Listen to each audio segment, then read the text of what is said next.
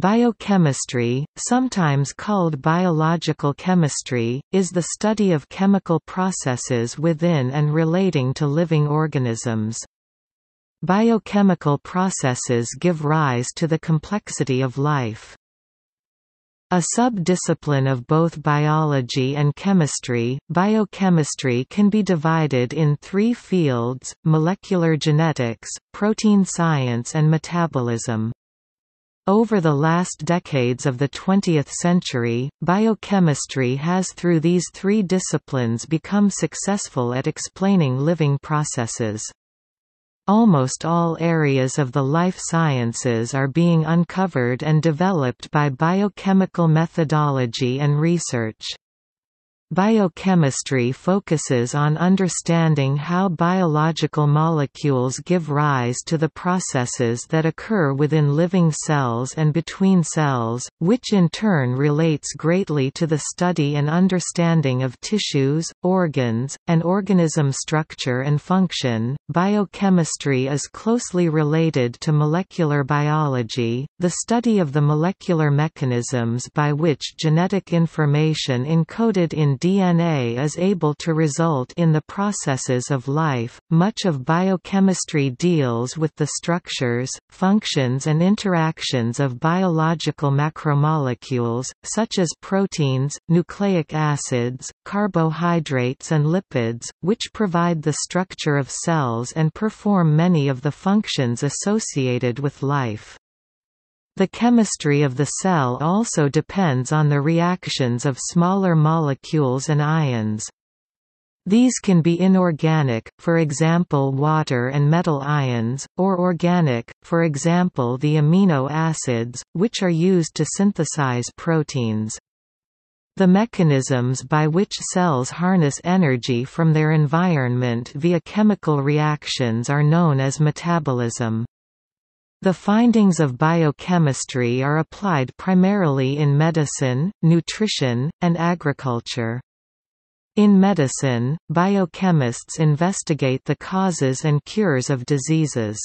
In nutrition, they study how to maintain health wellness and study the effects of nutritional deficiencies. In agriculture, biochemists investigate soil and fertilizers, and try to discover ways to improve crop cultivation, crop storage and pest control.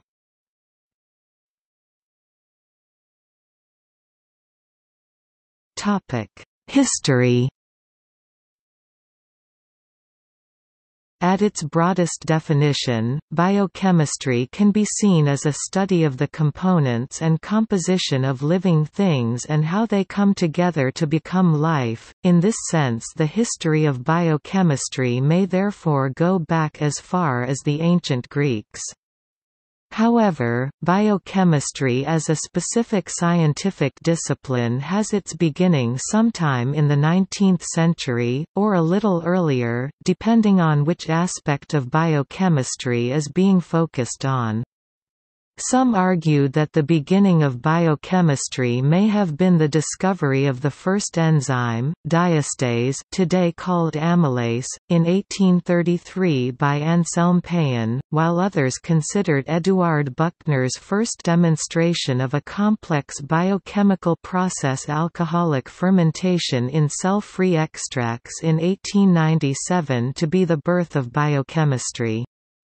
Some might also point as its beginning to the influential 1842 work by Justus von Liebig, Animal Chemistry, or Organic Chemistry in its applications to physiology and pathology, which presented a chemical theory of metabolism, or even earlier to the 18th-century studies on fermentation and respiration by Antoine Lavoisier. Many other pioneers in the field who helped to uncover the layers of complexity of biochemistry have been proclaimed founders of modern biochemistry, for example Emil Fischer for his work on the chemistry of proteins, and F. Gowland Hopkins on enzymes and the dynamic nature of biochemistry. The term, biochemistry, itself is derived from a combination of biology and chemistry. In 1877, Felix Hoppe-Seyler used the term Biochemie in German as a synonym for physiological chemistry in the foreword to the first issue of Zeitschrift für Physiologische Chemie, Journal of Physiological Chemistry, where he argued for the setting up of institutes dedicated to this field of study. The German chemist Karl Neuberg, however, is often cited to have coined the word in 1903, while some credited it to Franz Hofmeister. It was once generally believed that life and its materials had some essential property or substance, often referred to as the vital principle, distinct from any found in non-living matter, and it was thought that only living beings could produce the molecules of life. Then, in 1828, Friedrich Wöhler published a paper on the synthesis of urea, proving that organic compounds can be created artificially.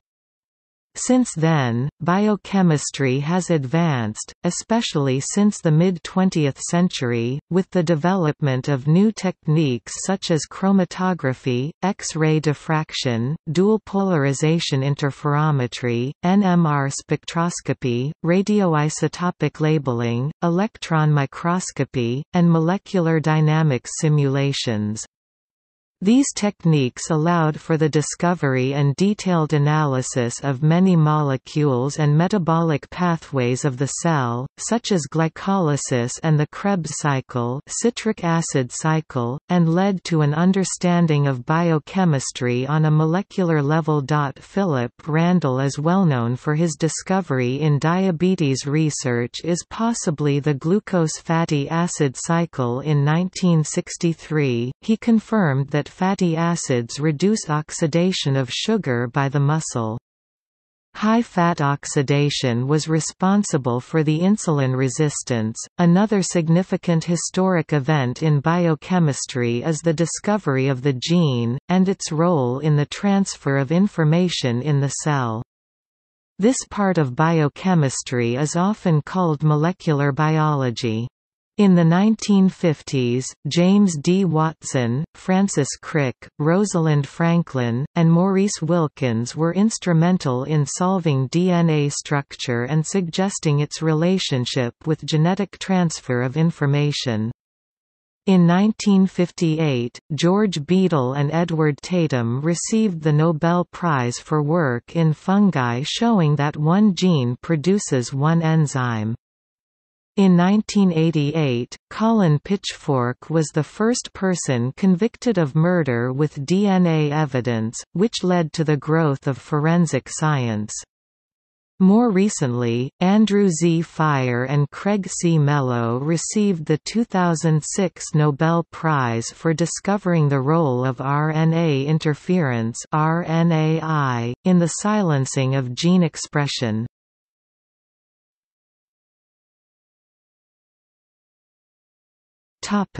Starting materials, the chemical elements of life. Around 24 of the 92 naturally occurring chemical elements are essential to various kinds of biological life. Most rare elements on Earth are not needed by life, exceptions being selenium and iodine, while a few common ones, aluminum and titanium, are not used. Most organisms share element needs, but there are a few differences between plants and animals. For example, ocean algae use bromine, but land plants and animals seem to need none. All animals require sodium, but some plants do not. Plants need boron and silicon, but animals may not or may need ultra-small amounts. Just 6 elements: carbon, hydrogen, nitrogen, oxygen, calcium, and phosphorus make up almost 99% of the mass of living cells, including those in the human body. See composition of the human body for a complete list. In addition to the 6 major elements that compose most of the human body, humans require smaller amounts of possibly 18 more.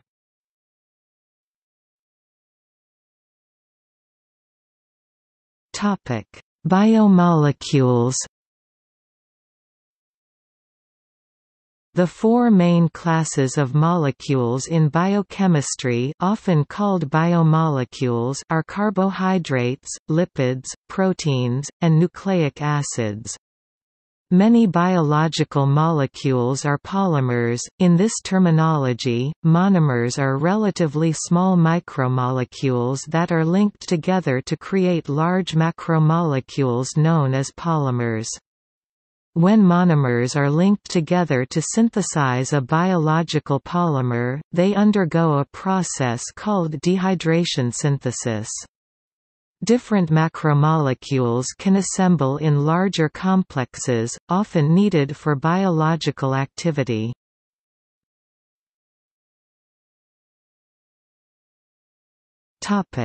Carbohydrates.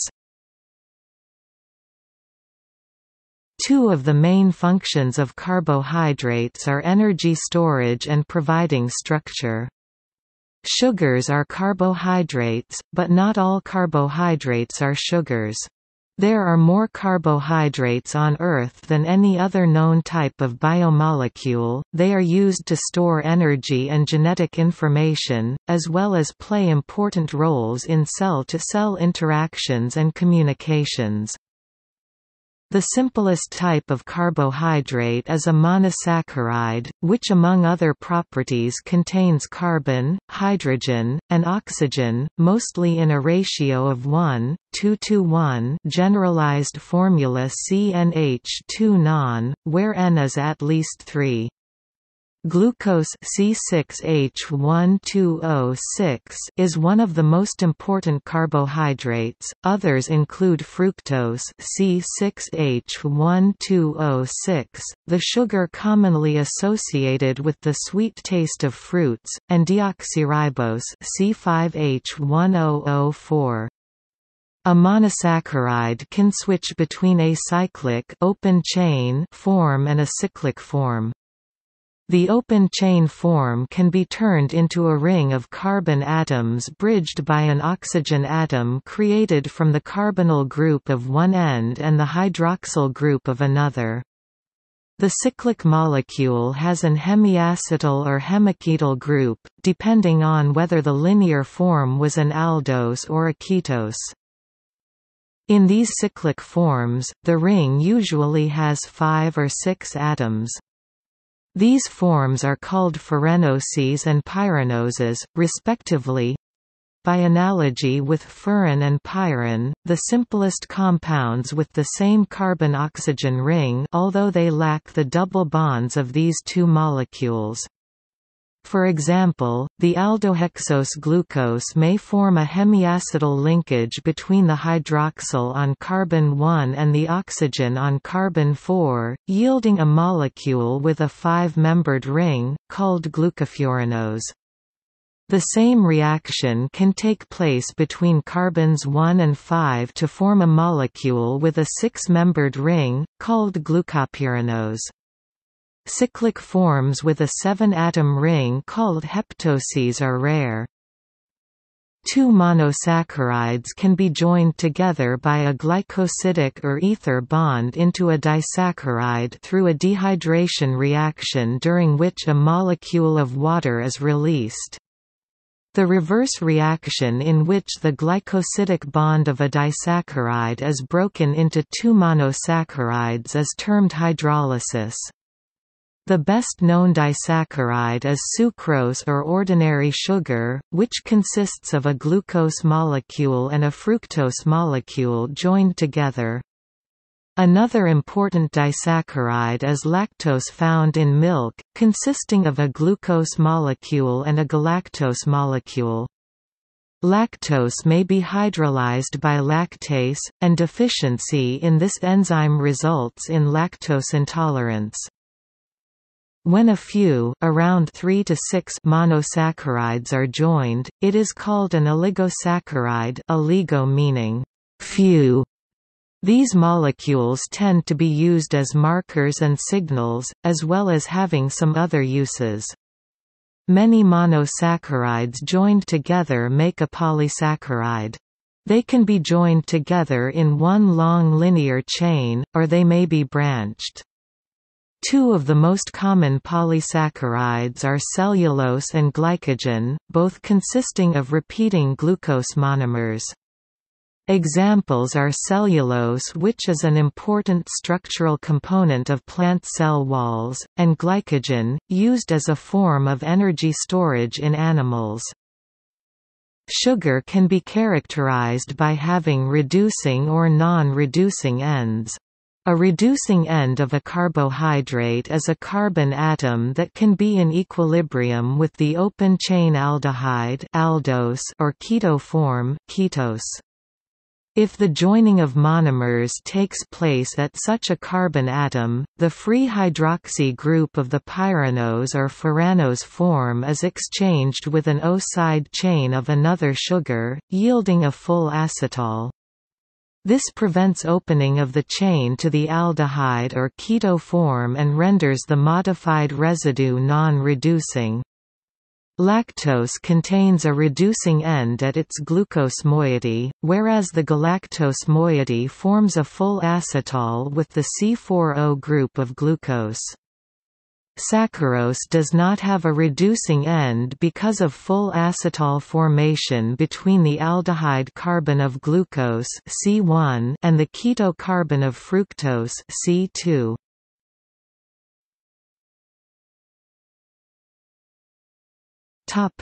Lipids.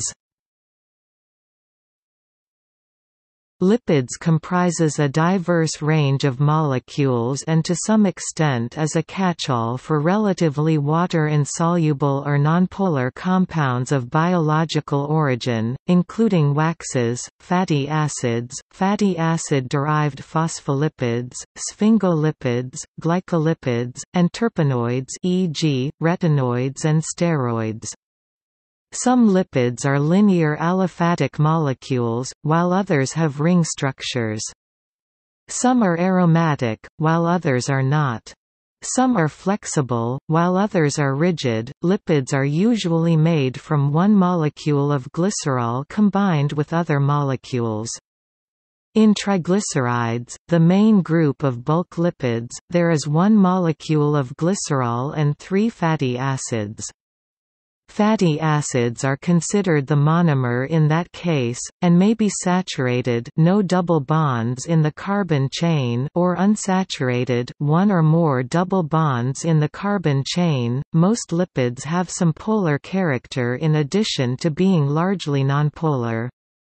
In general, the bulk of their structure is nonpolar or hydrophobic, water-fearing, meaning that it does not interact well with polar solvents like water. Another part of their structure is polar or hydrophilic, water-loving, and will tend to associate with polar solvents like water. This makes them amphiphilic molecules having both hydrophobic and hydrophilic portions. In the case of cholesterol, the polar group is a mere hydroxyl or alcohol. In the case of phospholipids, the polar groups are considerably larger and more polar. As described below, lipids are an integral part of our daily diet. Most oils and milk products that we use for cooking and eating like butter, cheese, ghee etc., are composed of fats. Vegetable oils are rich in various polyunsaturated fatty acids (PUFA). Lipid-containing foods undergo digestion within the body and are broken into fatty acids and glycerol, which are the final degradation products of fats and lipids. Lipids, especially phospholipids, are also used in various pharmaceutical products, either as co-solubilizers, e.g., in parenteral infusions, or else as drug carrier components, e.g., in a liposome or transfersome.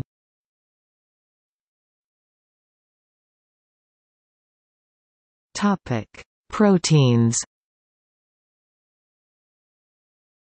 Proteins are very large molecules, macrobiopolymers, made from monomers called amino acids.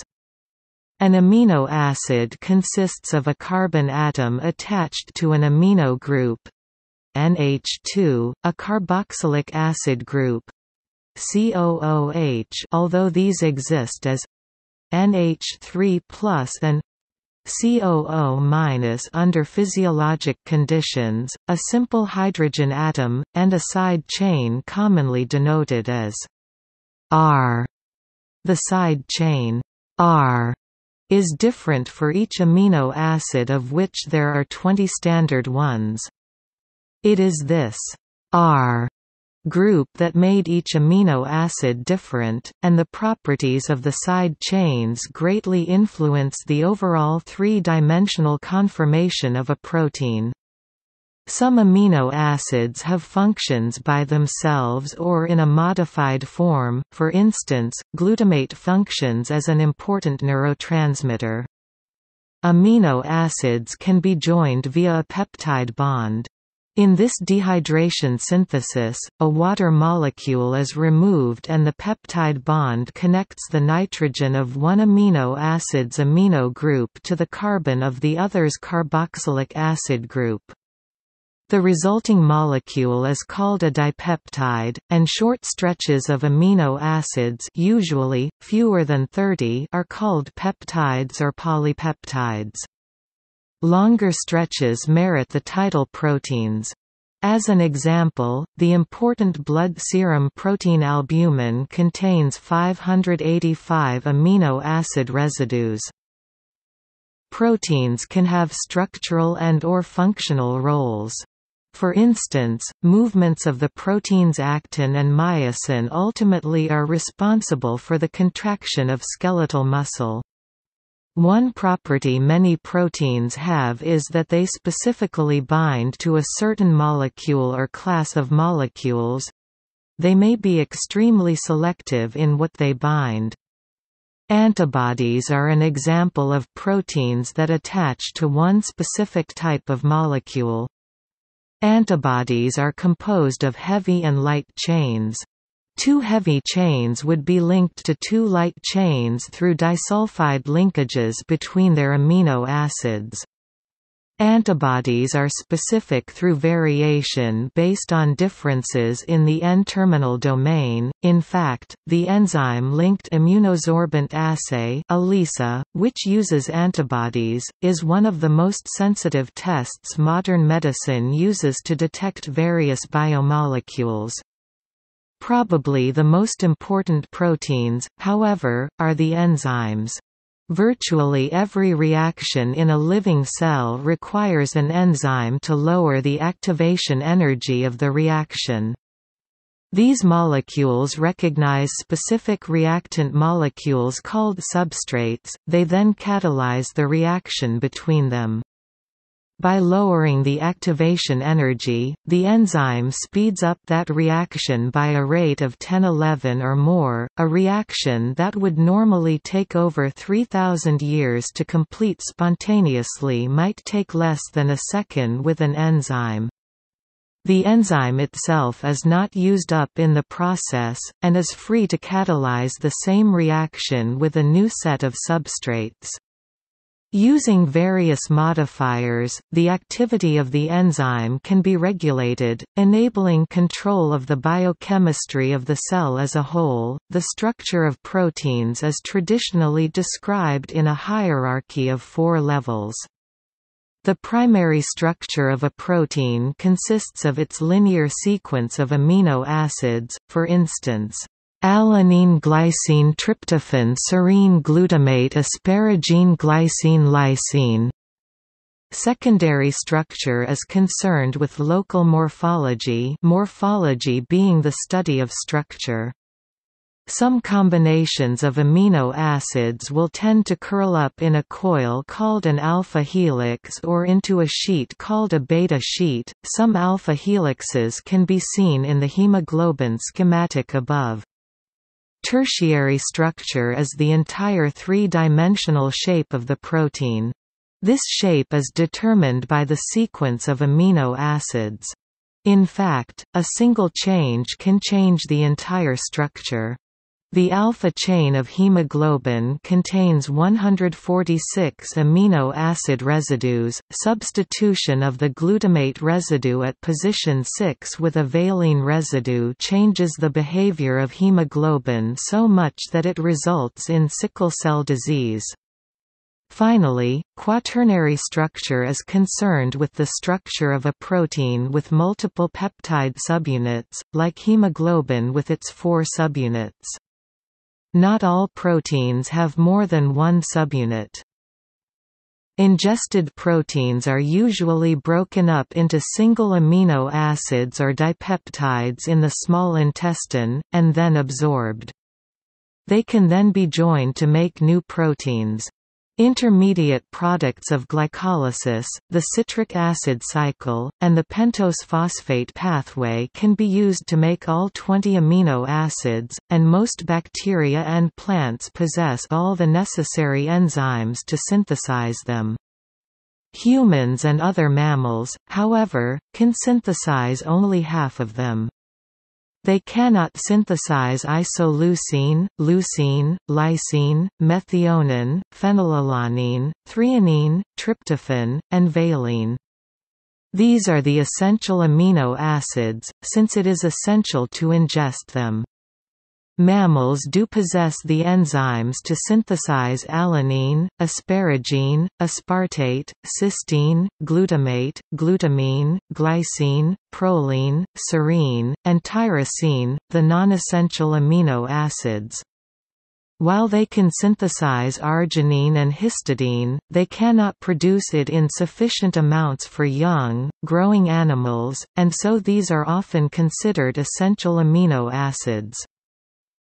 If the amino group is removed from an amino acid, it leaves behind a carbon skeleton called an alpha-keto acid. Enzymes called transaminases can easily transfer the amino group from one amino acid, making it an alpha-keto acid, to another alpha-keto acid, making it an amino acid.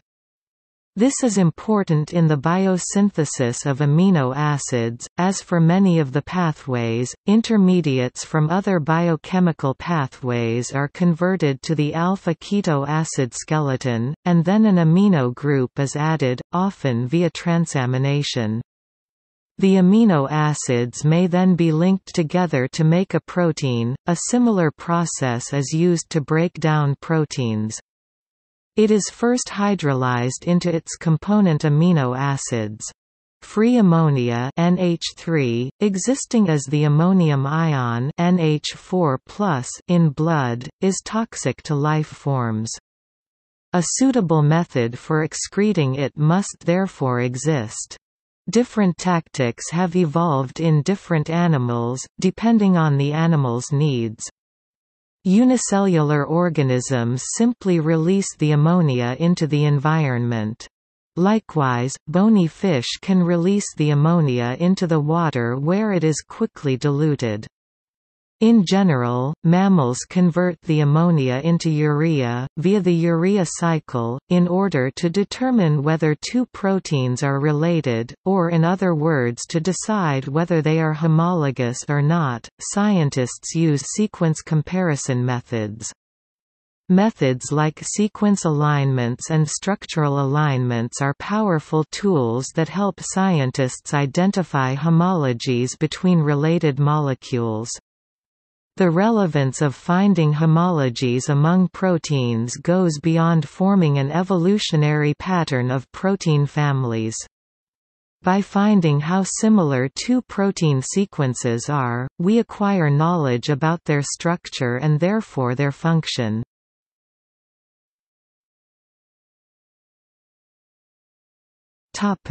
Nucleic acids. Nucleic acids, so called because of their prevalence in cellular nuclei, is the generic name of the family of biopolymers. They are complex, high molecular weight biochemical macromolecules that can convey genetic information in all living cells and viruses.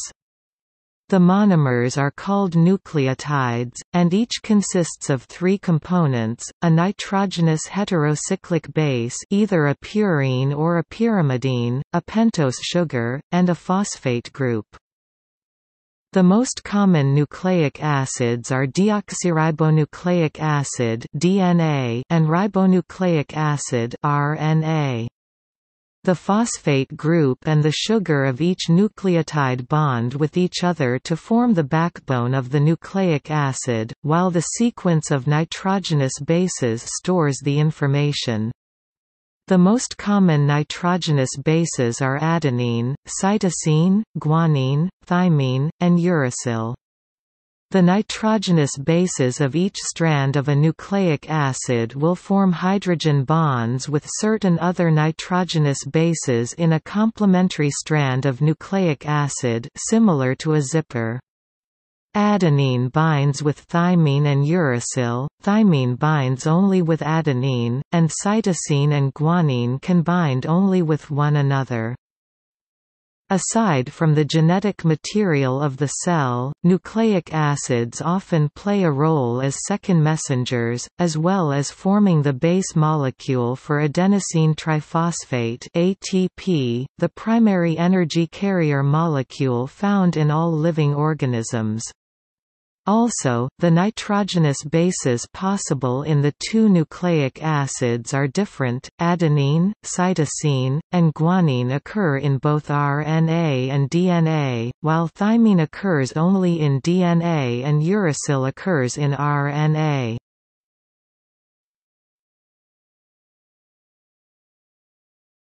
Topic: Metabolism.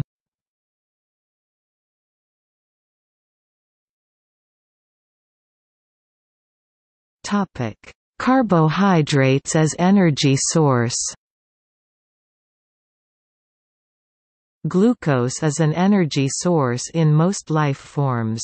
For instance, polysaccharides are broken down into their monomers. Glycogen phosphorylase removes glucose residues from glycogen. Disaccharides like lactose or sucrose are cleaved into their two-component monosaccharides.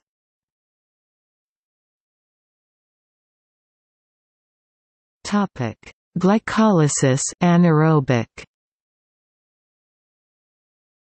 Glucose is mainly metabolized by a very important 10-step pathway called glycolysis, the net result of which is to break down one molecule of glucose into two molecules of pyruvate.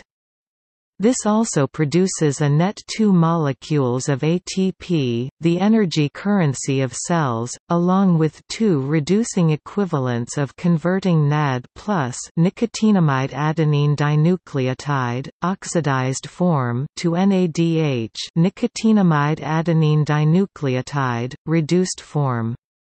This does not require oxygen. If no oxygen is available or the cell cannot use oxygen, the NAD is restored by converting the pyruvate to lactate, lactic acid, e.g., in humans, or to ethanol plus carbon dioxide, e.g., in yeast. Other monosaccharides like galactose and fructose can be converted into intermediates of the glycolytic pathway.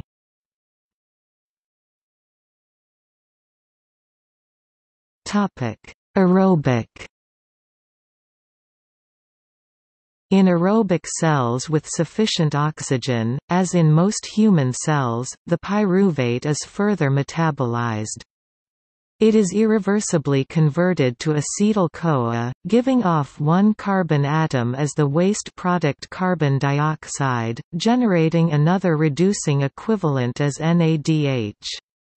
The two molecules acetyl-CoA from one molecule of glucose then enter the citric acid cycle, producing 2 more molecules of ATP, 6 more NADH molecules and 2 reduced UBI quinones via FADH2 as enzyme-bound cofactor, and releasing the remaining carbon atoms as carbon dioxide.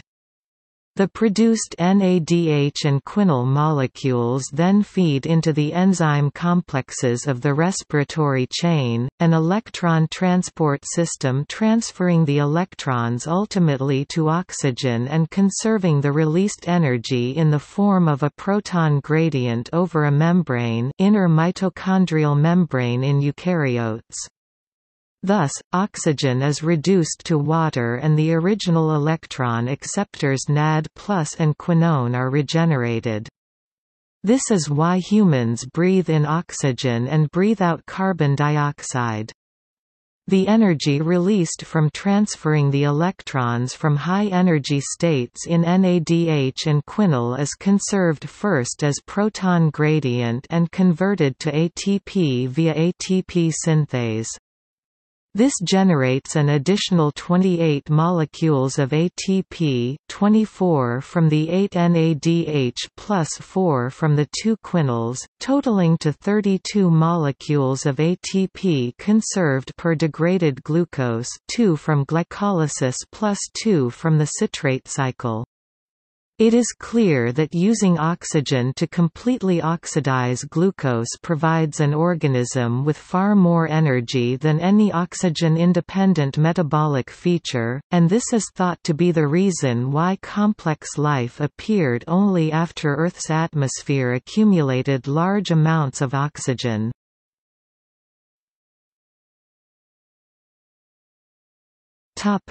Gluconeogenesis.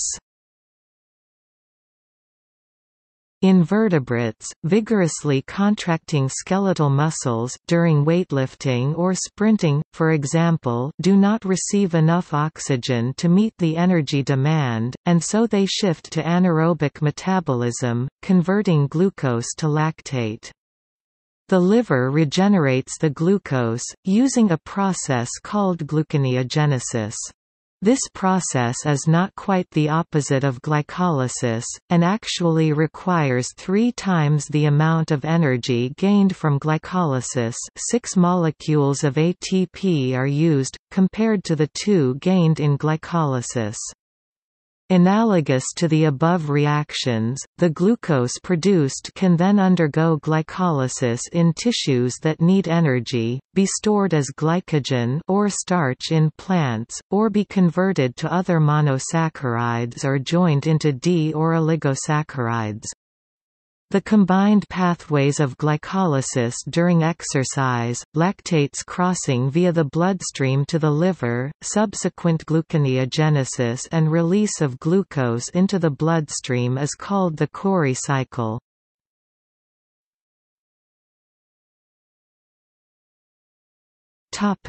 Relationship to other molecular scale biological sciences.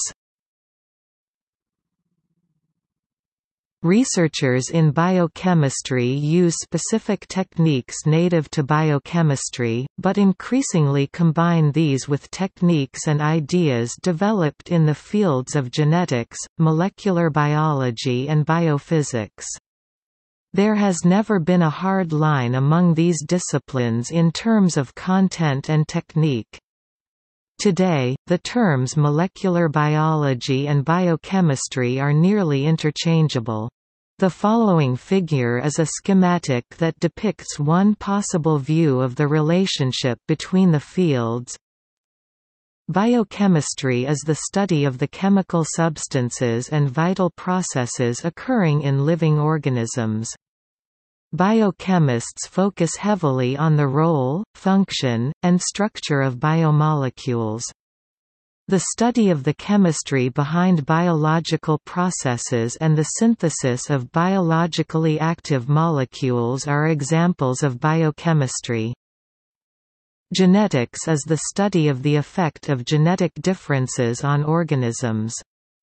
Often this can be inferred by the absence of a normal component, e.g., one gene, in the study of mutants, organisms with a changed gene that leads to the organism being different with respect to the so-called wild type or normal phenotype. Genetic interactions epistasis can often confound simple interpretations of such knockout or knock-in studies. Molecular biology is the study of molecular underpinnings of the process of replication, transcription and translation of the genetic material. The central dogma of molecular biology where genetic material is transcribed into RNA and then translated into protein, despite being an oversimplified picture of molecular biology, still provides a good starting point for understanding the field. This picture, however, is undergoing revision in light of emerging novel roles for RNA. Chemical biology seeks to develop new tools based on small molecules that allow minimal perturbation of biological systems while providing detailed information about their function. Further, chemical biology employs biological systems to create non-natural hybrids between biomolecules and synthetic devices, for example emptied viral capsids that can deliver gene therapy or drug molecules.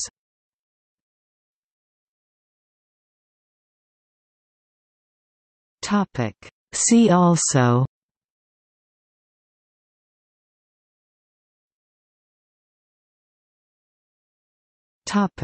Lists.